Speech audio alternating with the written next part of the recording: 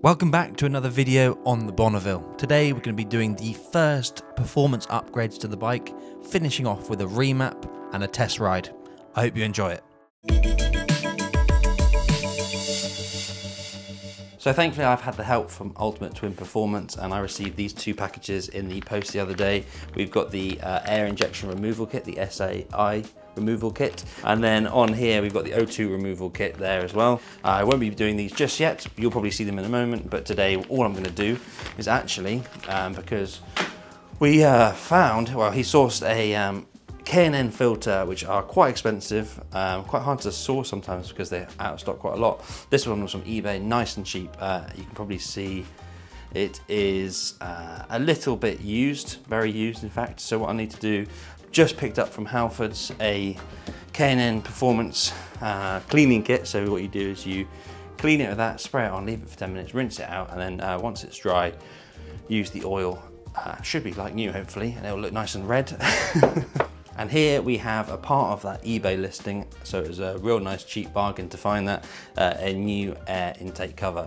The old one had a long snorkel that came down here. You may have seen it in other videos or in my previous video when I was installing other bits. That goes over and allows a lot more air to go in, more intake noise, which is quite nice. And also there's a baffle to remove from inside the battery, inside the air box. Not that I'm unhappy with the bike at the moment, it is fantastic, but just that little bit more power because I'm running the Tour exhaust already. It's running a bit lean at the moment, so these things plus that, plus the map will mean it will run perfectly, sound lovely. Bit more power and apparently a lot less snatchiness in that low down sort of bits and pieces on the throttle there, because I do find if there's two of you on the bike or you're just sort of going around town, it is very jerky. So I'm looking forward to smoothing everything else out and moving on to some things that actually change the way the bike rides, which would be very exciting. So let's get going. And here, I forgot to mention, are some instructions supplied by Ultimate Twin Performance and originally from Triumph Twin Power. They're in association together. The map will actually come from Triumph Twin Power, but Ultimate Twin Performance will help me install it. So looking forward to that. So first things first, what I did was give the K&N filter a good clean with the filter cleaning kit that I did. All you need to do is spray it on, leave it, and then give it a bit of a rinse out. So this kit includes 2 bolts to put in the head for blanking, washers for them, a plastic bung, 2 rubber end caps if you've got a card model, a piece of heat shrink, and some copper grease. The process isn't all too hard. First of all, taking off the seat, and what I do is instead of removing the tank altogether, is I just place it over to the side. There's a small breather sort of tube that needs to come off, and then you can just rest it over there with a couple of bungees as well. The air injection pipes are then removed, easy with some pliers. All you need to do is just release all the clips and it slides right off. This bit was difficult. What you need is a ring spanner, which I didn't have. So what I did was just put a socket over it and use mole grips as well to try and crank it off. Easy peasy, and then the bolt goes in with a bit of copper grease. I like this kit because it doesn't leave anything on the bike. You remove all the modules themselves. They get mapped out anyway, and it's a lot neater not having these bits under the bike. You could just leave it if you wanted it to be original, but I just like the idea of these redundant pieces just being removed completely. And now it's time to do the other side. The second piece of the air injection kit comes off, and that leaves the connector actually exposed there. So I've put a piece of heat shrink over and using the blowtorch to shrink that over, and then a pair of pliers to crimp the end so no water can get in. That's really nice and neat then. And then you just hit the engine with a hammer. No, only joking, that was me getting the socket on and then attaching the mole grips once again, which is a really bad setup, and I'd recommend 100% getting a stepped ring spanner before you do it. I got mine off in the end and it didn't go all too badly. Plug back in, nice and easy, and moving on to the next step. That is inserting the plastic bung. I first put some RTV sealant on there. It's quite hard to put on, so I needed both hands and used a rag to really set it in there and then wiped off the excess. Next up, what we're gonna do is get the airbox out to remove the baffle. I have to warn you, it took me a few hours because you do have to take a lot of stuff off the bike. This is definitely not going to be a tutorial. You can see me doing it here, but obviously I'm going at 1,000 miles an hour. I watched the Man Cave Moto video when he upgraded his T100. I kept that in mind, didn't actually have to watch it while I was doing it. You just need to sort of get an idea for what you have to do, and it's pretty self-explanatory once you get there. My tips would be to just make sure you remember the steps. You could film yourself if you wanted to. That way you can then sort of go backwards and see which step went where. There were a couple of times I had hiccups putting the back wheel back in, but it's all those things that you sort of learn the first time you do it. And you know, if I had to do it again now, I'd do things differently, but definitely take in the information from people making videos online, more tutorial sort of style videos better than mine, and then you'll be fine. So at this point I was definitely getting there. You have to remove the rear mudguard as well, which I didn't realise. Just a final little bit of a wriggle to get it out of the frame, and then it's out. What a good moment. Next up, you have to remove the side cover. Make note which side I'm doing it on. Unfortunately, I did the wrong side. Took it apart and realised I had to reseal it, so that did extend the time a little bit. Once you're there though, you are at the baffle, and that just slides out easy peasy. And you can see the difference. That's a tiny little hole in there. So you don't want to do all this work just to have a bad seal. So put the rubber little grommet back in, and then I've used RTV sealant to seal it back up again. And then you just need to put the plate back on, crank the little screws down all the way around, making sure you sort of do them offset if you can, like a wheel, and then just wipe away the excess, and there you'll probably have a better seal than you ever did, and it's actually black rather than brown. Here is the old filter intake snorkel. Does limit water ingress, but apparently that is not a problem with this big new one. Look at the amount of difference in the opening there for the air to go in. No snorkel, and it slips in really nice and easily. Unfortunately, one of my bolts was cross-threaded, so that did add time. I had to re-tap those, but that was the easiest install, and it was time to put it all back in. Thankfully, you're just taking it all apart, so it is just, you know, working your way back like Lego or Meccano. It's one of those jobs that feels like it's taking an age while you're doing it, but thankfully, once it's done, you feel like you've done a good job and you have done everything properly, and it's a great step for the power. Okay, so I am absolutely roasting in here. The door won't open, and I think I've spent just about 3 hours. Obviously, you probably could have done it a bit quicker, and if you did it another time, it would have been a bit quicker in total as well. All of that just to remove the baffle there. Apparently there are a few other ways you can get the plate out without taking the back wheel out, without taking the back box off. Or apparently people have like heated it up, break it out. I would say it's almost worth trying those things, but I didn't want to do it myself. I just wanted to get everything out, do it properly as you saw, went through everything there. It is a bit of a job. It does seem like a lot of work for that, but without the removal of that, the whole map and all of the other bits and the components, the air filter won't come into play, because you can see now, instead of just coming through this tiny little gap there, as you can see now where this plastic piece is, that's how big the gap is for the air to come through the K&N filter and for everything else to work. So yeah, that took a bit of time. It's a bit of a job, but we're now ready for the next step, which is cool. And the next step is removing the O2 sensors, which will be mapped out as well for the map and is pretty essential. Easy peasy, just taking the two connectors out from inside the frame. It can be a little bit fiddly because they're stuck in there. What you have to do is remove the oil cooler just to get the cables out. That's not too hard. Obviously you can't see it because I'm in the way. Next up, get a spanner, removing the O2 sensor itself, and this is probably one of the easiest bits to do. You know, at this point you can keep this if you want to put it back to stock in the future, but I doubt you'll need to do that. Next up, it's time to put the blanking plug in. I've used a ratcheting spanner with a Allen key in there, but you could just use a standard Allen key if you need to. This is one of the easiest jobs you can do on this whole mission, and it only took a few moments. It's just trying to get the cables out from behind the oil cooler, which is the main bit, but once these are cranked down, it's nice and easy. You just need to remove the connectors here. I put a bit of tape over the end, but in the kit is supplied with some heat shrink. Cracked out the blowtorch again, and all you need to do is heat them down. They get so hot, you just crimp the ends with the pliers, as you can see here, and it's a real nice, neat, easy way of keeping the water out, and also nice to know that you're doing everything properly.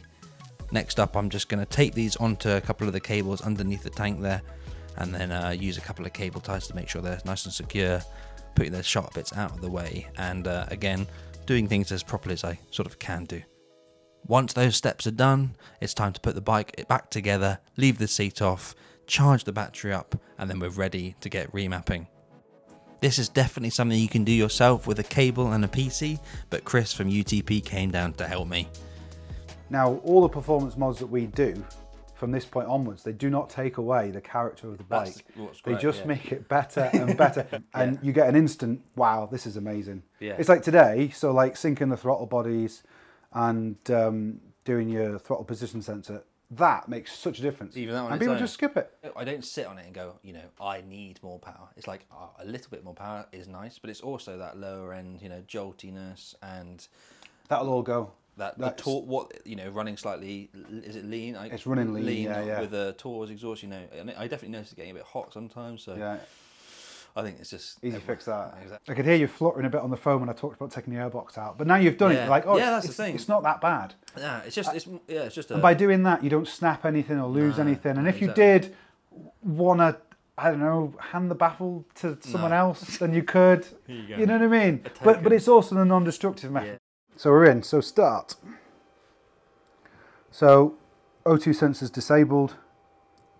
Your secondary air injection disabled. That's what that stands for, I see. Yeah, secondary. You were like, what? Bonneville T100, tune 2. Which is stage 1.5. Make sure your bike has a fully charged battery for this operation. Yeah. So we can reset all the codes, and what you'll do is just start the bike, and the bike will get up. Basically, as the bike runs, you don't touch the throttle. Yeah. And what it'll do is it'll reset itself. It's like a calibration, isn't it? Reset adaptation. Yeah. So I bought that on TTP. Yeah. And then this is your tune. This is my tune. I paid for that on there. But if people want to put it onto their bike and they've got a PC, do you sell the cable? I sell the cable. You sell the cable. So that's the Triumph Twin Power cable. Yeah. Which you sell. The map comes from Triumph Twin Power itself, Yeah. but I've got all the physical products. Yeah. So the breathe, the filters, all that stuff. So your throttle position sensor value is great. Yeah. The map will be done as it's running once it's warmed up. So reset adaptation, reset. First cart complete, turn off your ignition, wait for the green light connection to extinguish. Obviously. So you can see how long the ECU is staying active because we've turned it off. Yeah. It's still green, it's still connected. As soon as that turns to red, ECU is not responding. We know because it's that's good. Disconnected.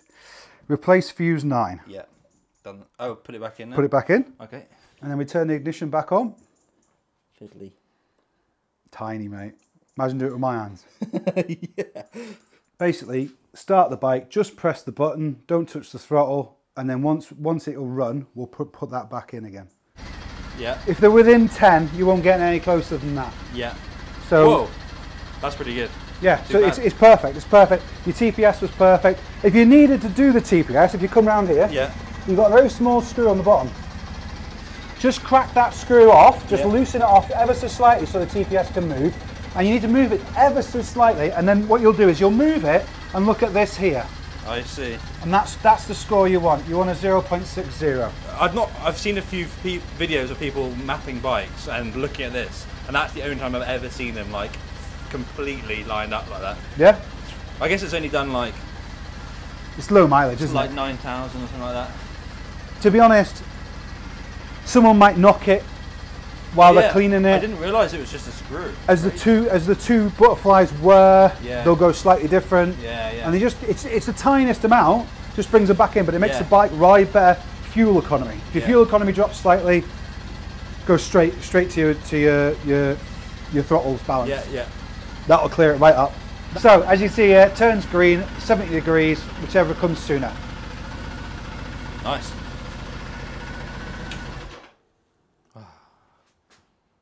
It's ready. Are you ready for this?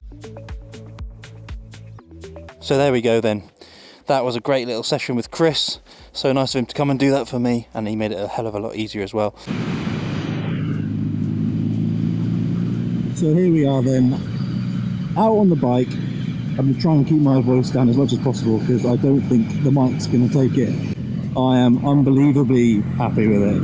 We were talking the whole time about power numbers and figures and how they do mean something, but it all comes down to when you ride it. Does it make you feel any better? Does it make it feel nicer to ride? And oh my goodness, yes. Just any gear, it's just ready to go.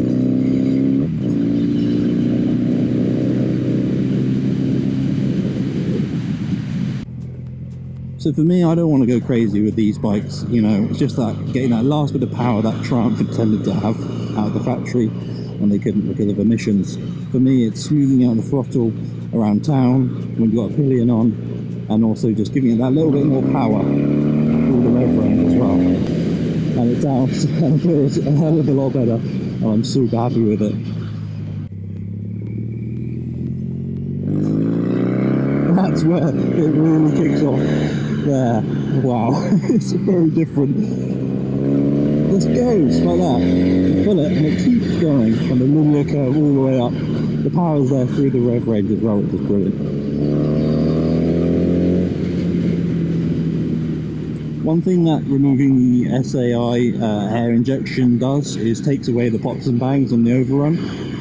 I didn't mind that at all, but it did get a bit much sometimes. It sounded like gunshots going off, and did scare some people sometimes. Now on the overrun you've just got a nice smooth engine sound, none of that, and that also makes the bike run a hell of a lot smoother as well. Obviously it's a very rainy day, so I'm sorry if the GoPro is getting a bit wet, but I definitely just wanted to give you a first ride, first impressions on the bike, and also just get out for 10 minutes just to see what it's like and actually ride a bike for the first time in a few weeks, as I haven't been able to get out of the house. Definitely need to be a bit careful on the throttle. Get past this flood and then one gone. Oh wow. Go down to this corner. Put it on third. So we go up more.